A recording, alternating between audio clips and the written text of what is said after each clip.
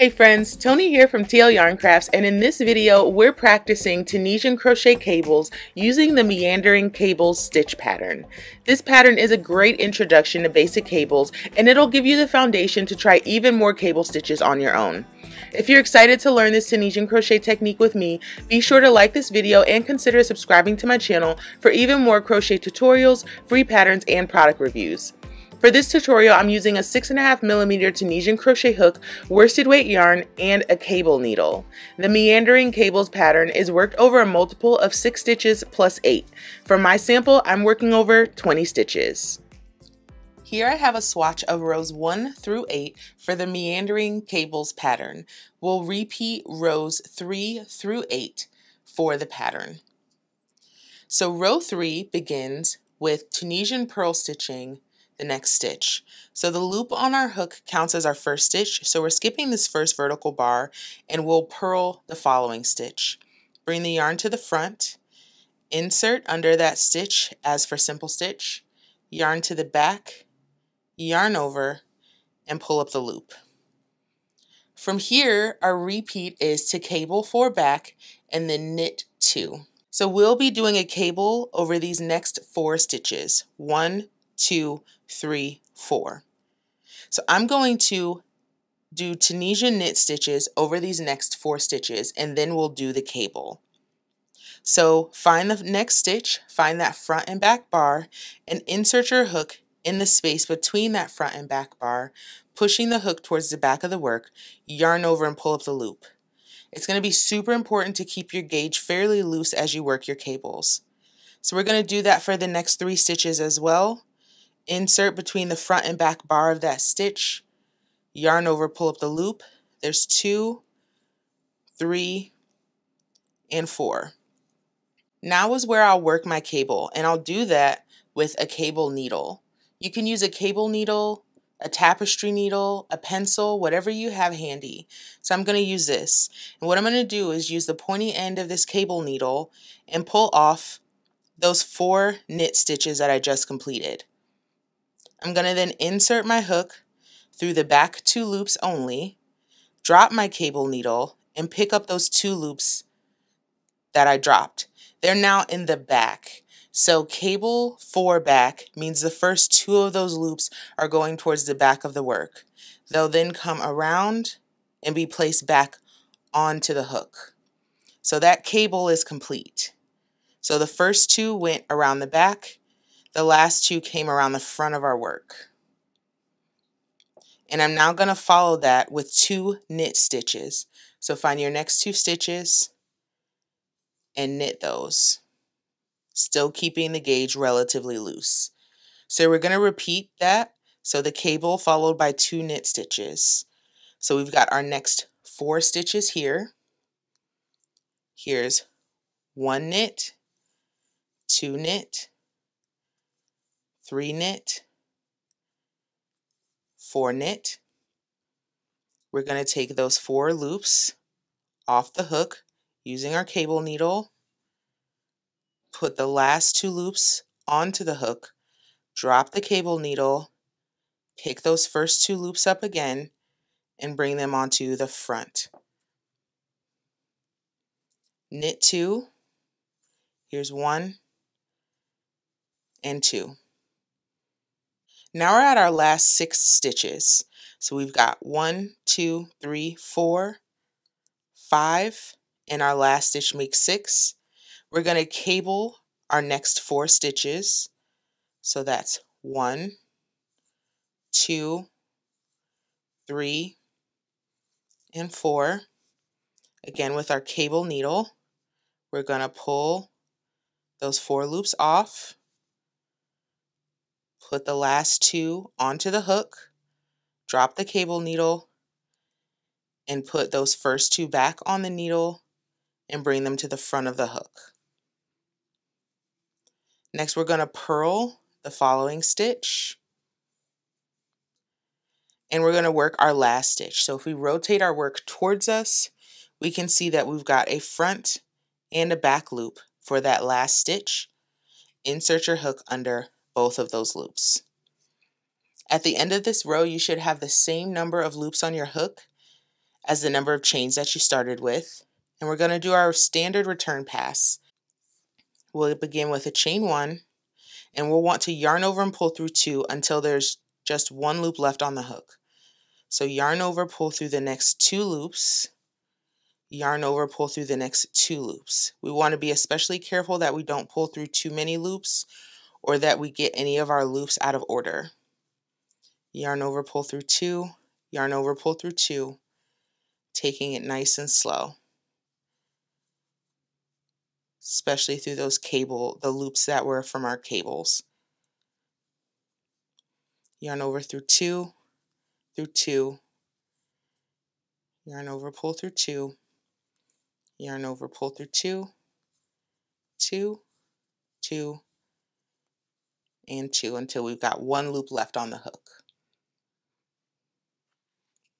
So row 4, we begin with a purl stitch. Remember, the first loop on our hook counts as our first stitch, so we're skipping this first vertical bar. We're going to purl the next stitch, and we're going to knit each stitch across the row until we get to the last 2 stitches. Then we'll purl 1 and work our final stitch. So when we're doing our knit stitches, I like to really get in there and pull my stitches apart. So for my knit stitch, in this first stitch here, I'm working in between the front and back vertical bar. Now to my next stitch, making sure I get in between that front and back vertical bar. And that's why it's so important for me to pull my stitches apart to make sure I'm getting into the actual stitch to do my knit stitch. So again, I'm at another cable, pulling those loops apart to make sure I can get in between for my knit stitch. And what this row essentially does is kind of resets everything, puts everything back into alignment, because the row after this will be another cable row. So knit, knit,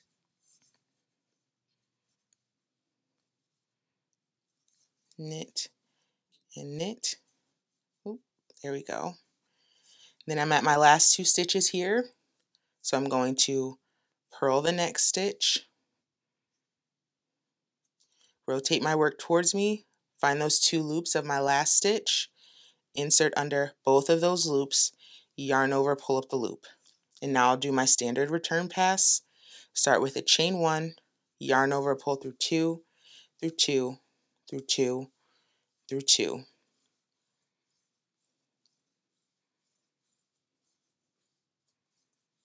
Until I've got just 1 loop left on my hook.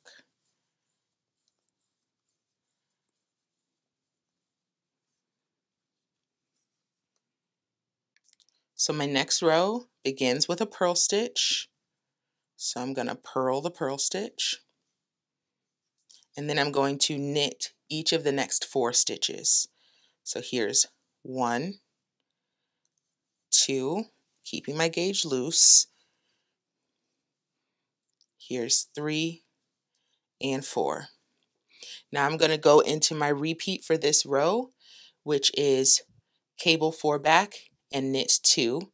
We'll do that until we have 2 stitches left. So I'm cabling over the next 4 stitches, which are here.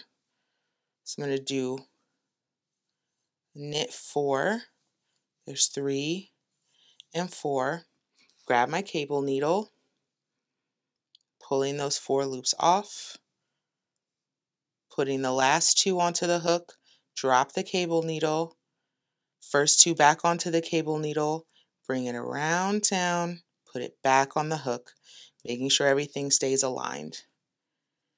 And then I'll follow that with a knit 2, so knit each of the next 2 stitches. We've got another cable here, so I'm going to knit 4, there's 2, 3, and 4. To complete my cable, I'm pulling 4 loops off with my cable needle, 2 loops on, drop the cable needle, grab the first 2 loops, bring them around town, put them back on the hook. And then I'll follow that with 2 knit stitches. Now I'm at my last 2 stitches, my purl and my last stitch here.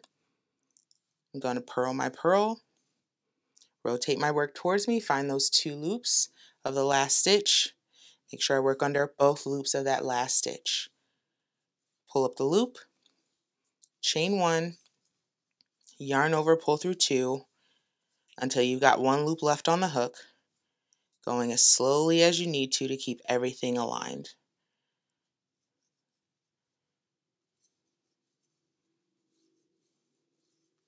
Yarn over through 2, through 2. So you can see I'm using my fingertips and my nails to move my loops around to get them up and over my hook, taking my time. I usually breeze through my return pass, but I'm a lot more deliberate when working cables. So we'll want to follow this row with our knit row. So of course, starting with our purl stitch, and then we're knitting each stitch across to the last 2 stitches. So going in the space between the front and back vertical bar, yarn over, pull up a loop. At my cables, I'll kind of maneuver these apart, insert, push to the back, yarn over, pull up the loop. Insert, push to the back, yarn over, pull up the loop. And again, if you need to, just make sure you count your loops at the end of the forward pass to make sure you've got the same number of loops on your hook as you did in your starting chain. Pulling these cable stitches apart so I can knit each of these stitches. There's one, and there's one. I've got 2 knit stitches here.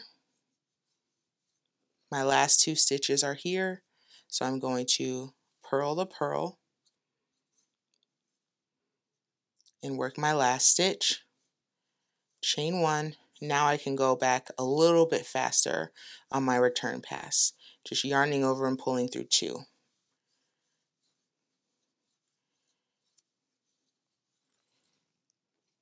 Yarn over, pull through 2, through 2, through 2, yarn over through 2, 2, 2, and 2.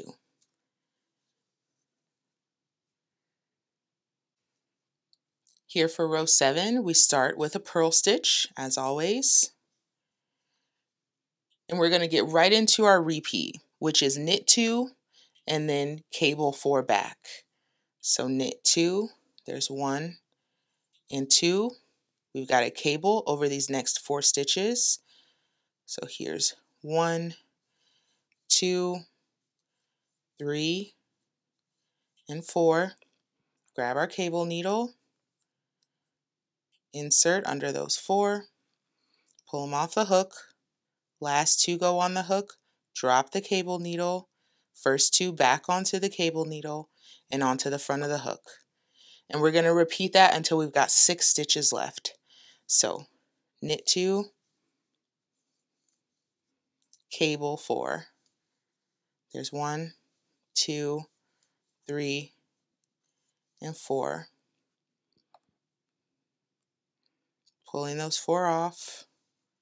Last 2 back onto the hook. First 2 back onto the cable needle and then back onto the hook. So we've got our last 6 here. We've got our last stitch, our purl stitch, and 1, 2, 3, 4 stitches. We're going to knit 4, 1, 2, 3, and 4. Follow that with a purl, and then work our last stitch, making sure we catch both loops of that last stitch. Chain 1, yarn over, pull through 2, through 2, through 2, until we've got 1 loop left on the hook, taking things nice and slow here.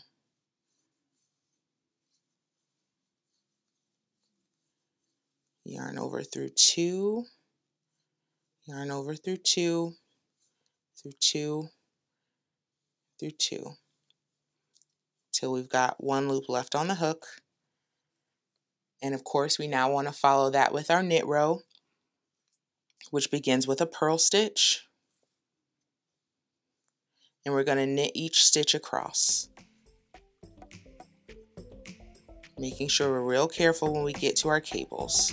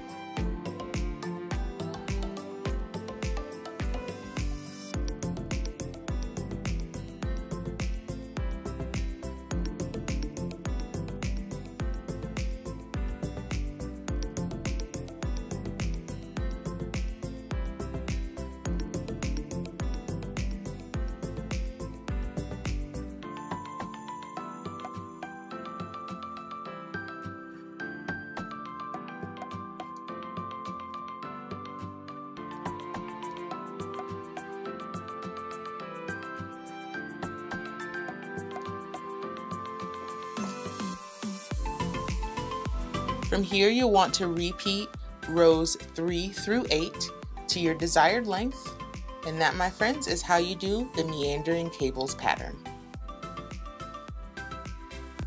This video was made as a supplement to the Meandering Cables square as part of the Tunisian Holiday Sampler Blanket. To get the row by row instructions for the Meandering Cables square and learn more about this free sampler Afghan pattern, please visit the link in the description. Thanks so much for watching, and I'll see y'all next time.